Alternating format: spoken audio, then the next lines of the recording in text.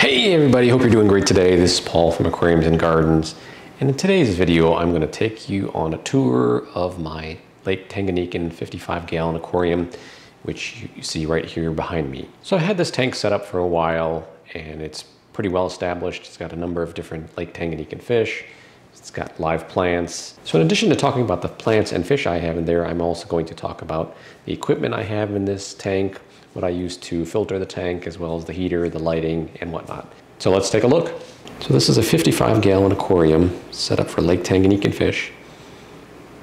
I've got Neolamprolucus leilupi, some Julidachromis. Those are the yellow and black stripe there, as well as some Cyprichromis, which are kind of these sardine-looking guys over here. Plant-wise, I have Java fern, as well as a number of different Anubias. So you can see some of the Anubias, as well as the Java fern, has been glued to the Dragonstone.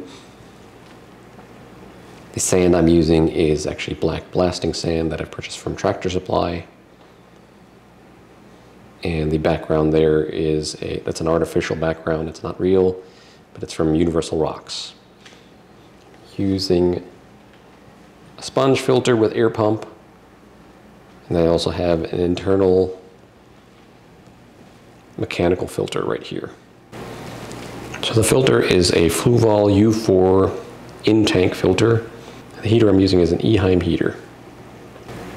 So one mistake I did do when I originally bought these fish over here, I got about 5 of these fish here, these Cyprichromis, and then I ended up picking up 3 more later from a local pet store. So the 5 I purchased from a local breeder, and then I purchased a couple more from the fish store, and those turned out to be a different species of Cyprichromis.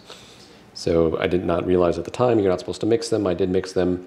Unfortunately, this one male here did breed with a female who I believe was a similar subspecies as he is, but the fry for those parents never survived to adulthood, unfortunately. So I am working on a fish room in the basement, and once that's set up, I'm going to transfer this purple Cyprichromis down into a basement tank, and then I will reach out to that local fish breeder to see if he has any more of the similar species here, which I can add to this. I did lose a few of these fish. I'm not sure why. So I did lose a couple. I originally had 8, and then I've lost 3 in the process. So this purple male does boss around the other male, so he's hiding right now. And I do have these leilupis here. I originally started out with 5 of them. One of them passed away. I actually think he had a disability. I think one of his eyes was damaged. So he was bullied by some of the other fish and ended up, what I'm guessing, is crashing into one of the rocks because he couldn't see properly, and that killed him. But interestingly enough, some of the leilupis in here paired off and inbred. So I actually had one fish survive. He's hiding here somewhere. So he's a product of one of the leilupis. I don't know which 2 are the parents. But I was kind of surprised when I saw the little fish swimming around. Initially I thought it was the Cyprichromis because it had a similar color. But as that fish aged, then you could see it was clearly a leilupi fish. So the Julidachromis I have 4, appears to be at least 2 males and 2 females. And there's a male in there you can kind of see in the cave, and the 2 females here. With the Julidachromis, the males are generally smaller than the females, and they have been breeding, but unfortunately none of their fish survive. A lot of these fish in here are predators, so I don't have the setup yet where I could transfer them to a tank and raise them up. Here's the baby leilupi. You can clearly see he's a leilupi, so he's one of the only fish who's been born in this tank and survived to this size.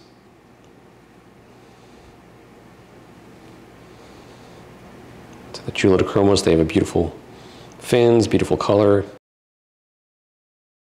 beautiful pattern on their bodies. Great overall fish, fun to watch. The leilupis too, they're also fun to watch. They kind of engage in interesting mating behavior. The males will kind of do this dance, kind of this hyper dance where they move very quickly and stop and then move quickly again.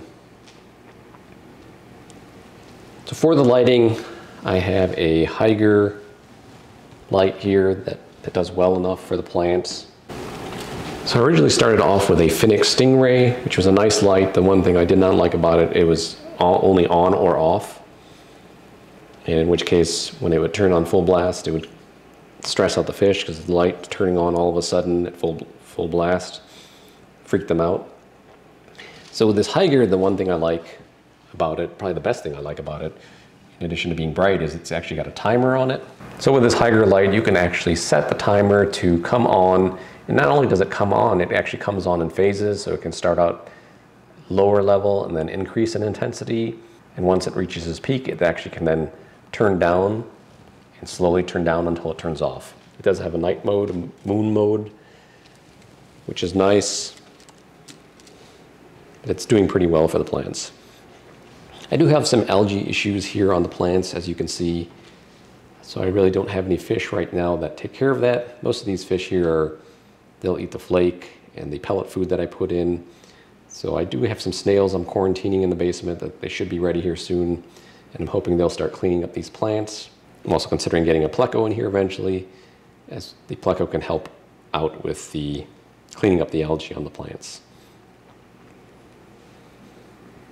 There's algae growing on the rock over there, which I think adds a nice natural look to it.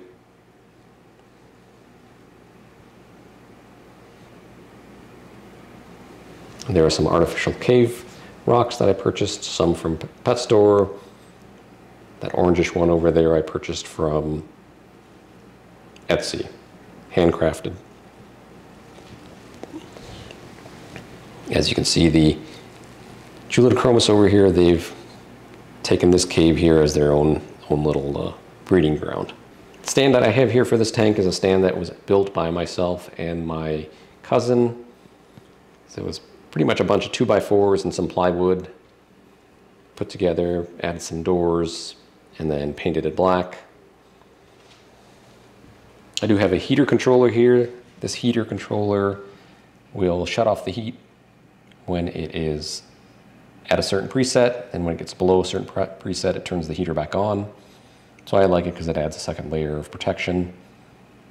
I did have a video in which I talked about aquarium heater safety tips. I'll include a link for that above.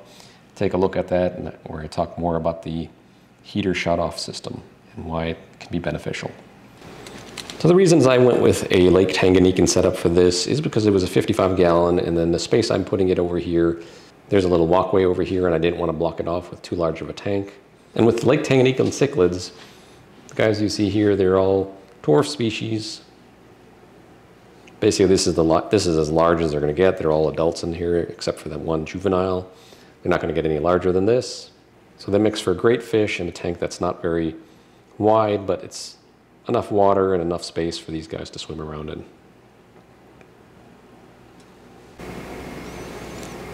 So when it comes to water changes on this tank, I do about 20 to 30% water change. These fish, in particular, these Lake Tanganikyan fish, are a little more sensitive to water changes, so I try not to do large water changes. My nitrates tend to be kept in check, especially by all these plants, the algae in and around the tank, and I don't have a whole lot of fish in this tank.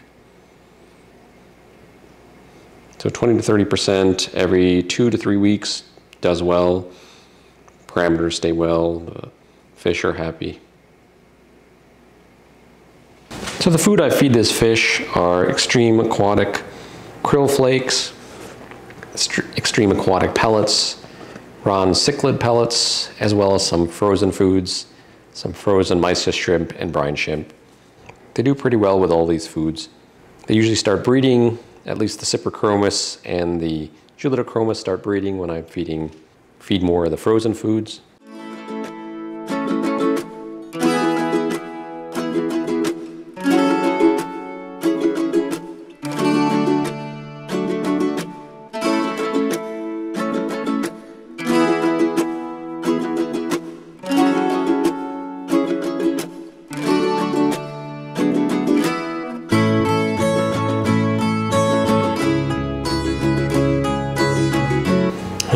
can see one of the other Cyprichromis, the one with the yellow tail. He was the one I bought with the original 5 from a local breeder here, and he'll be the one who will stay in this tank when I move the other purple guy down into another tank in the fish room later on.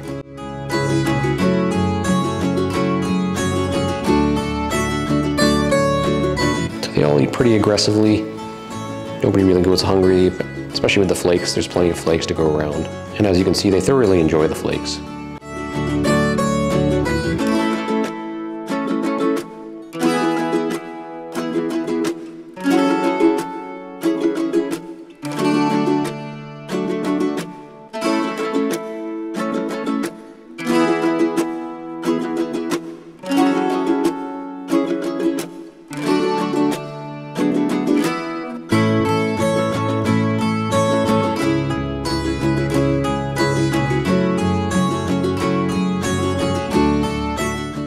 I hope you enjoyed my tour of my 55-gallon Lake Tanganikyan tank. Let me know what you think in the comments below.